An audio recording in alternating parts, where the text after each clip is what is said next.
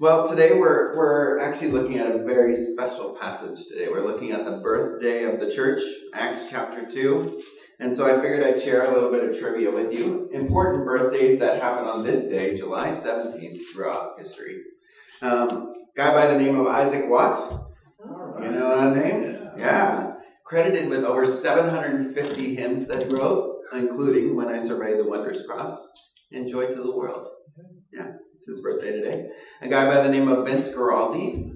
Is that how you say it? Yeah. All right. Is that 50 hymns? No. Jazz pianist, born in 1932. Best known for composing the music for the Charlie Brown TV specials. And for those contemporary music people among us, if you like country music, Luke Bryan's birthday is today. So, and if you don't know him, go look him up. It's good. Birthdays are a big deal. They've always been a big deal. In my house, you got to pick out what food you were going to eat. It's a time to honor something. And today we're looking at probably the most famous birthday in all the world, and probably, in my opinion, the most important birthday in all the world, and that's that of the church. So let me read for us this passage. Acts chapter 2, 1 through 13. When the day of Pentecost came, they were all together in one place, and suddenly a sound like the blowing of a violent wind came from heaven and filled the whole house where they were sitting. And they saw what seemed to be tongues of fire that separated and came to rest on each of them. All of them were filled with the Holy Spirit and began to speak in other tongues as the Spirit enabled them. Now they were staying in Jerusalem, and God-fearing Jews from every nation from under heaven. And when they heard this sound, a crowd came together in bewilderment, because each one heard them speaking in his own language. Utterly amazed, they asked, "Are not all these men who are speaking Galileans?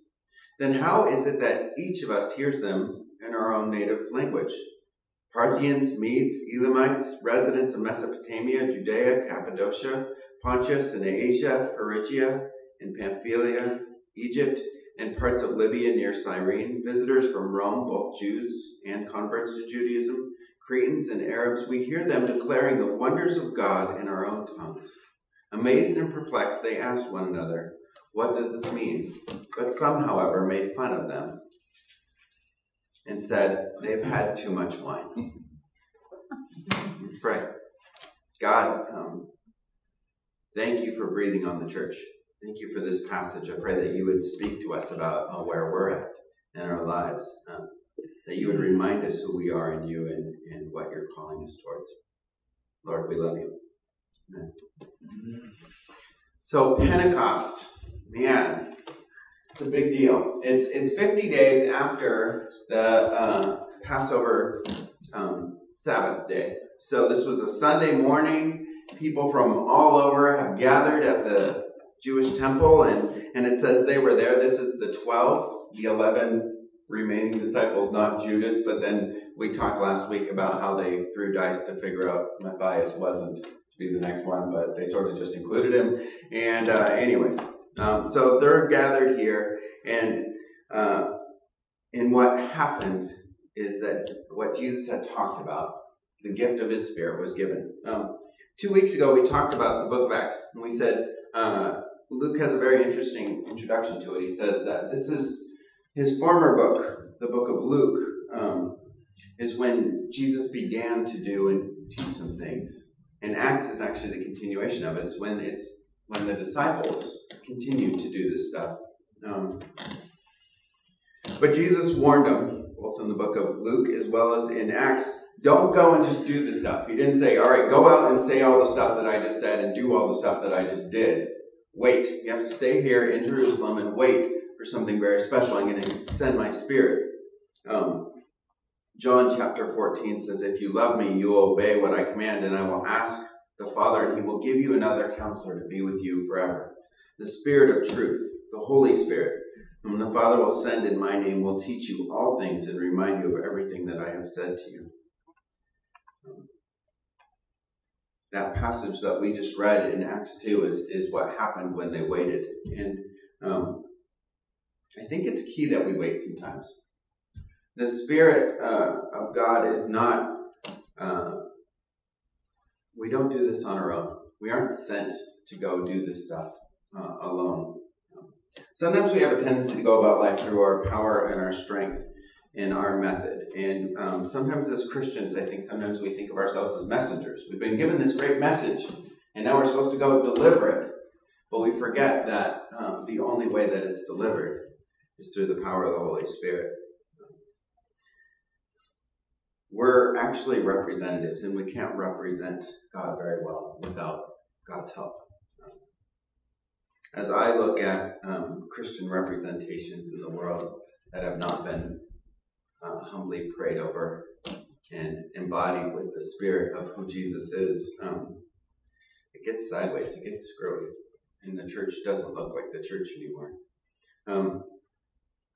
I think we get what it is to be a representative. I mean, we're in a political time. We're picking representatives. We know we have representatives from here that are supposed to go and speak for us. I think we get that. But another way of thinking of representatives is more like what they do with sponsorships. So Nike has LeBron James, and Alaska Airlines, we got Russell Wilson, our chief CFO, chief football officer. Yes. And this is actually a part of even my week and probably your week in some way. When I go and talk to another church about maybe sharing space after we're no longer in this building, they're introduced to me as Pastor Chris from Harbor Church. They're not really deeply concerned with who I am, but they're getting a feel of what Harbor Church is about through talking with me. I kind of represent Harbor Church, so I hope that's okay with y'all. And hopefully I represent the value and the spirit and the character of our church as I do that.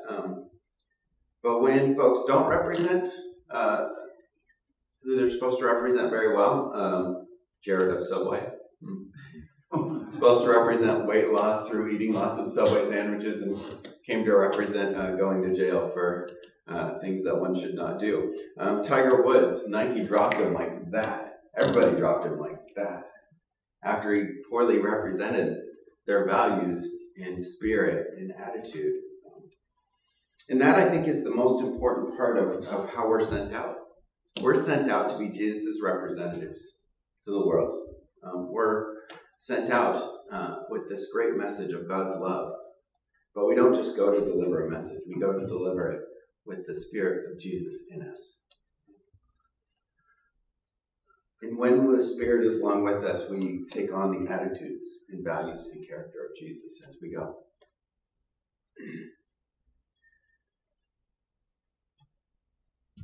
Now, there's some pluses and minuses to this. The plus is you are never in it alone. When you wake up in the morning, as you know Christ, you do not enter your day alone. His Spirit has been given to you. I looked at initially becoming a Foursquare pastor, and one of the things that they were really concerned about was, when were you given the Holy Spirit? When did you receive the Holy Spirit? And they were looking for like two conversion stories. They wanted the one of when I met Jesus, and then they wanted another one of when like the Spirit just came upon me in a really powerful way. And my first essay was really good. It was long, and it was like, here's how I met Christ. Here's the whole story. I was going the opposite direction, and then some people invited me in. They represented Jesus really well to me, and I sort of started hanging out with them, and then eventually I read the book of John, and this came to be a reality for me, that Jesus had died for me, and I accepted his grace, and my life totally changed, and here's where I'm at now. And then my second essay was, and when did you meet the Holy Spirit? And I said, see above. Yeah. Apparently that wasn't the answer they were looking for. We both decided our ways at that moment, but it's okay.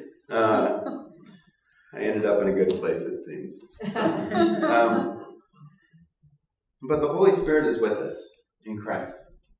John was in a cave for the last few months writing a book, and I'm sure there were many days where he felt terribly alone as he pored over an empty white page trying to figure out what am I supposed to write now. But he wasn't alone. The Holy Spirit was with him. As you enter your week, as you encounter the people you encounter, as you walk through the stuff that you're walking through, you don't do it alone. This week I've had multiple 2-hour long conversations with my 17-year-old niece about all sorts of things. And sometimes it's overwhelming. She has really big questions, and I don't know quite what to say, but I'm reminded I don't go into those conversations alone. The Holy Spirit is with me. Now, that's the plus side. We're not alone. The Holy Spirit is with us, and He guides us. The minus side is if we try to be really Jesus-y, if we try to represent Jesus without the Holy Spirit, it's almost like the disciples running out before Pentecost happened and saying, I'm going to go do this. And I don't know if you've ever felt like this, but sometimes you're like, I've got a really good thing in front of me, and I think God wants me to do it, so I'm going to do it in my own power and strength. This happens to me sometimes when I'm writing sermons. I start writing, and then I go, I don't know what to write. Ever feel like that, John? No. And then it's that moment that I go, oh yeah, I'm supposed to pray. I'm supposed to wait for God to show up, and I sometimes have to slow down and be reminded. I think sometimes as a Christian, it's really easy to go, oh yeah, I'm supposed to rely on God. But then there's events that come up in our life that kind of make us step back and go, we actually have to rely on God. I know at Mill Creek Community Church, there was a big event like that. Church was going along, and we're all talking about relying on God on a regular basis. And then a young man in our midst had really bad leukemia. And suddenly there was this sermon that everyone kind of rallied around about relying on God. And there were these little bracelets in a Christian bookstore that said a frog on them. Sometimes they had a picture of a frog. And it stood for fully relying on God. And I would always look at that stuff and go, kind of cute, but kind of cheesy, and walk on by.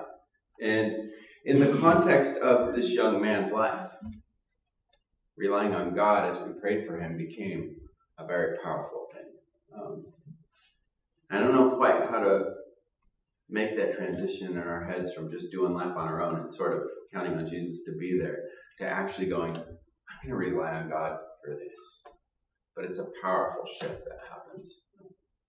In John, Jesus talks about the vine and the branches. I think it's John 15, right after he talks about the giving of the Holy Spirit.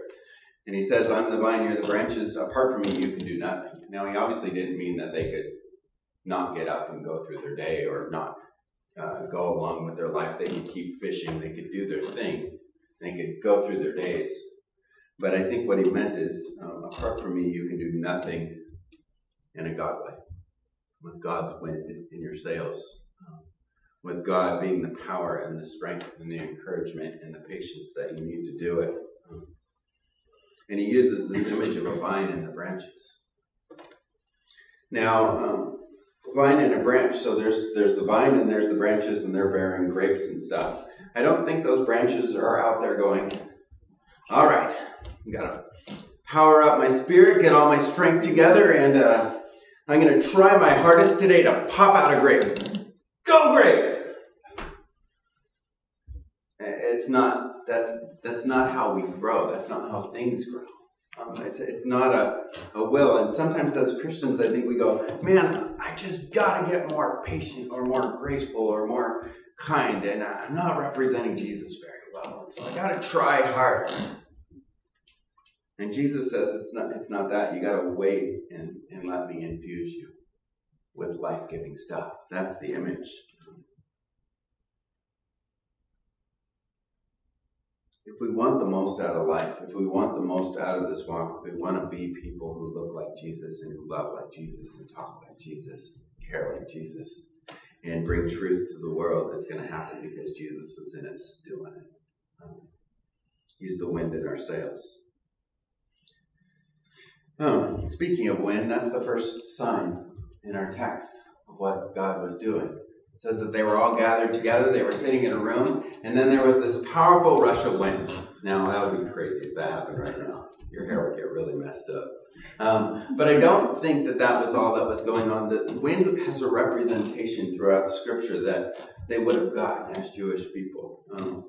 Word for wind, ruach. It means the breath, the spirit, the wind. It means all those things. And in Genesis 1, it's actually that word when it says the Spirit of God, the ruach, The wind of God was hovering over the deep, and then God began to speak, and things came into being. God produces stuff in our life, and there's new life that emerges. There's God stuff that emerges in our life when God's wind blows. At my new house, we're so blessed to be able to look out and see water, and usually, as I look out on my left side, there's sailboat classes in the morning. It's a particular time, it's like 8 o'clock in the morning, and there's all these little tiny sailboats. And they're little guys, and they're learning how to sail. But on really, really still days, I look out, they're not there. They probably had class scheduled, and then it got canceled because there's just no wind. In our lives, if there is no Spirit of God at work, there's no spiritual movement in our life. Having wind in our sails is exactly what we need to be Christ to the world, to experience Christ. Second piece of that wind, there was fire. And it said that there was a fire, and then it separated out, and there were tongues on each person's head. And it represented the Spirit of God coming and resting on them. And I was wondering, what would those tongues do besides having fire on your head, which happened at my July 4th party, by the way. But I don't think it was like this. But a tongue of fire coming and resting, and it represents the Spirit. And sometimes I think we go, man, spiritual gifts, there's all these kinds of things. I wonder what that is. It feels so vague. Galatians talks about the Spirit in a very different way. The Spirit of God, the fruit of the Spirit in our lives is love, and joy, and peace, and patience, and kindness, and goodness, and faithfulness, and gentleness, and self-control. Those are incredibly practical things. You can have those things as you go through your day, no matter what you're doing. Whether you're a construction worker, whether you're sitting at a desk doing accounting, whether you're out on a golf course, patience is especially probably helpful then. We could all use more of those things. And that's what the Spirit does when He infuses our life. And so I want to encourage us this week to just test it. Pray for God to show up in the midst of something in our week, something very practical. I think sometimes we pray and we lift up, I know I do it in church too, of things that are spiritual, like my niece coming to Christ. Nobody can make that happen except God, so I guess I'll pray for that. And we pray for things that are out of control. Young man has leukemia. Well, we can't fix that, so we'll pray for that. So those are the two categories that we like to pray in, but we don't usually pray about all the other little things in the day. And I had a boss who kind of gave me this encouragement. He said, what if every morning we got up, hop in the shower, bad image, wait, close the door. Okay. But during those times when we're getting ready, we prayed through what's going to happen that day. Who are you going to meet? What you going to do? What are you going to be working on? Just pray through that week, or pray through that day, and then see what God does. Now, some days I get up and I'm supposed to be somewhere, like men's morning Bible study. They can attest to the fact that even though I live 10 minutes away instead of a half hour away, I'm still late sometimes. On those mornings, I rush out and I go and I go and I go and I go. And then sometime along the way, I go, oh, shoot. I never slowed down. And I go through the motions mostly. Slowing down, rushing less, allows the Spirit to infuse our lives. I want to touch briefly on this whole speaking in other tongues thing. It's a big part of this passage. It's been talked about a lot. John made me promise to not say to you all that the only way you can be a good Christian is if you speak in tongues. And I was very glad to oblige to that. This is pointed at as kind of the key moment when people began to speak in tongues. And it says they were speaking in another language. Some people thought they were drunk. And I've been in contexts where there was speaking in tongues. And I have to admit that when I've prayed before, There was times where I didn't have the words for it, and I was just praying to God in a language that I do not know, and hopefully He did. And it felt a little bit like when couples have nonverbal communication, they kind of look at each other and they don't have the words for what to say, but the other one knows what's going on. Sometimes the Lord's Prayer is that for me. There's a lot going on and I don't know what to pray, so I pray the Lord's Prayer. And I think God hears all the other stuff in the midst. That is not what happened at this Pentecost. It was not a bunch of people spouting gibberish to look spiritual. It says that they were empowered to communicate in languages that were not their own. Now, whether it was them speaking Persian or one of these other languages of the folks that were there, or whether it was in the ears, we don't know. But what we do know is that there were people from all over the world there, seeing the 12 disciples filled with the Holy Spirit, and suddenly they're going, wait, they're from Galilee. How is it that they speak Italian? It's not like my trip to Italy, I'll tell you that. We even used the books and tried to say the words. And here they were proclaiming the glories of God, the love of God, the grace of God, the story of Jesus. And everybody's going, but they're from Galilee. They never went to school, and now they're speaking Italian. In Genesis chapter 11, there's the story of Babel. And it's after the flood, and God says, you know what, disperse over the earth. And they go, we don't need God's advice. We don't want to do what God tells us to do, so we're going to build instead a tower that will reach to the heavens and will be our own God. And they kept building, and eventually God comes down and says, you know what, this isn't what I said. So gracefully, what I'm going to do is redirect them into what I called them, and I'm going to do so by giving them different languages. And when people didn't understand each other, they dispersed. This is the opposite of that story. Suddenly, people from all over the world are united in one thing because of the Spirit of God. It's crazy when, as a Christian, you meet another Christian, and they can be not speaking the same language. They can be from a different place, a different family. I often greet you guys as brothers and sisters because I feel that way. There is a unique unity that happens when people know the Lord together. And the point of this speaking in other languages is the fact that we are empowered to communicate the love of God by the Holy Spirit to all sorts of cultures. Now, we may not just have languages to overcome. I think especially in Seattle, we have all sorts of other cultures. I know I recently have been dragged into more than my fair share of conversations with and about the LGBTQA community. Yes, I'm learning all of those, and I will someday sit down with you all and tell them. But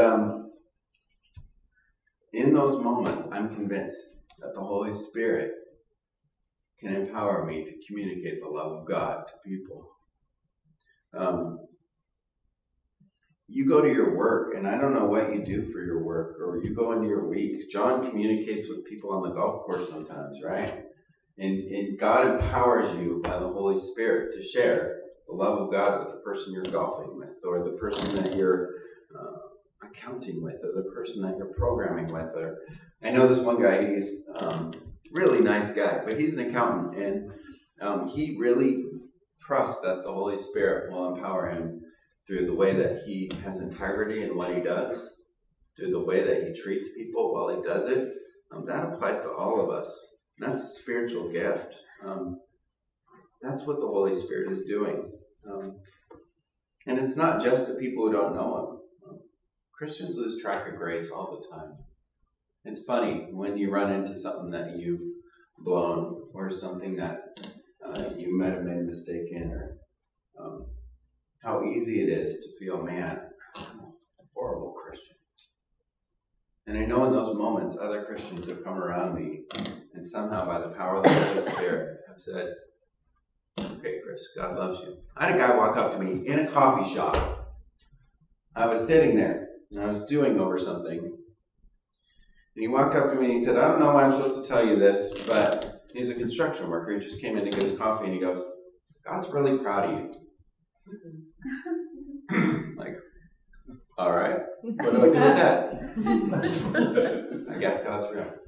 That's what I did with it. It was the exact thing I needed to hear at the exact moment, and there's no other way except for the Holy Spirit that this happened. We sometimes feel alone. In those moments, I believe that God empowers people, and you guys, to speak the love of God to other people.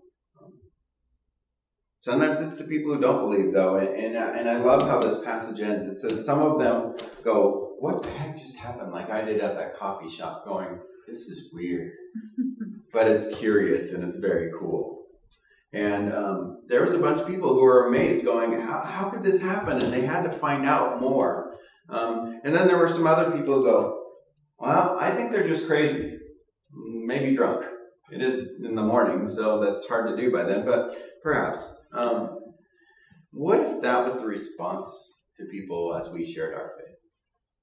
Some people go, man, this is crazy. You're saying God loves me. This is curious. I'm kind of attracted. It feels weird, but I'm going to go look at it. That's what I kind of see is going on with my niece right now. But other people have said, that's just crazy, man. But that's okay. That's part of the story. I know that I was once asked this question. If you were ever accused of being a Christian apart from Sunday morning, would there be enough evidence to convict you? I think it's a good question. Because really, I don't think the primary place where the Holy Spirit needs to move is just on Sunday morning. God's got love to get out into the world. That's the story of Acts, is the spreading of the gospel through power and grace, and through a community of people not unlike us. And God can do it in all sorts of crazy ways. I was looking online at various churches to maybe share space with, and I found Skate Church, West Seattle. You guys want me to go to West Seattle? The only problem is Skate Church doesn't actually have a building or a time that they meet. I thought this is quite curious. So I found out it's all by Twitter. You can follow them, and it will tell you the next skate spot to be at. And all these skaters get together and they skate for a while, and then they invite people to hang out with them while they talk about Jesus. That's Skate Church. How cool is that? That is cool. And then there's Taxi Church that I read about in New York, and their worship times are crazy times. Taxi drivers are on weird schedules, and I'm sure that as they're hanging out, they talk about their latest fares, and it's like 3 o'clock in the morning for some services, but they're taxi drivers. And somehow the Spirit of God is at work in them. In reality, even though they're not formalized, I'm sure at Microsoft there's tons of programmers' churches. Maybe it's one guy who's a Christian who happens to be sitting in a bunch of cubicles with another bunch of people who may or may not be Christian, and the love of God is being shown there. We try and be a neighborhood church, something that impacts the community. I don't think that just happens through a program. It happens through lives. I've seen many of you represent Jesus really beautifully in your neighborhood. That's a neighborhood church. We've been given a circle of influence. We've given people to encounter, and we're invited to rely on the Holy Spirit. And God can do it. He does it through all sorts of different things. And I believe that those flames separating represent each of our personalities being infused by God in a particular way. Some of you are so dang organized. I am not. And you're so well organized, and God uses that. And some of you can play beautiful music. I cannot. But the Spirit of God used that to lift up my spirits this morning. So thank you. The Spirit of God wants to grab a hold of our lives, and not just for our benefit, but for the benefit of everyone around us. Give us a walk that looks like Jesus so we can look like Jesus and be like Jesus and love like Jesus and experience abundant life like Jesus did. So here's my challenge to you. Doesn't have to be in the shower, but pray through your week. Pick some things. What are you going to be doing? Pray about them. Slow down enough. Ask the Holy Spirit to come. See what happens. Get some wind in your sails. Get blown about by the Lord. Pick someone you're going to interact with and just pray for them that morning. And pray for our lives. Pray for ourselves that the Spirit would fill it. The girl who led me to Christ, I say led me to Christ. She actually led me to her church when I called and said, my life's going down the drain. I don't know what to do with it. And she said, well, you come to church. And I said, all right, I'll try anything. So I went to this church, and it wasn't through the sermons. Those were mostly over my head, and I go, I have no clue what he's talking about, but it's kind of interesting. It wasn't through the singing, because I was definitely like lip syncing, because I didn't believe in singing out in public. The only time I sang was in the shower, and I knew I didn't have a great voice. It happened because there were all these people that kind of looked like Jesus and acted like Jesus and loved me like Jesus. That's what started to lead me to Christ. And so some offhanded conversation I had with this girl's mom, I said, you know what, you're a great mom. How'd you get to be such a great mom? And she goes, well, I pray for my kids. And then she sort of stopped herself and she goes, more often than not, though, I pray for myself to be a good mom. I ask God to help me with that. Because I don't need God to just change my kids. I need to change too. There's a really, really honest answer, and it struck me. Because God's given us everything that we need. He's given us grace and forgiveness. He's made us who we are. He has us alive today for a purpose. And so we have this sail that's just waiting to get filled by God. And then the Spirit can blow. It can infuse our life in a very particular way for this particular day and for this particular week. So let's let God fill the sail. Let's rely on Him for the movement in our life, for the direction that we'll go this week. Sound good? Mm-hmm. All right. Lord, we trust you. We trust you with everything. We trust you with our lives. We thank you for giving us our lives and for putting us here. And Lord, you have stuff for us to do. You have kingdom work that you want to do, and you have people that you're going to bring across our paths and tasks that we're going to accomplish this week. And we could go do them alone, but it's so much more fun to do them with you. So Lord, fill our sails. Guide us and direct us. Blow with your Holy Spirit and with your fire in our lives. We love you. Amen.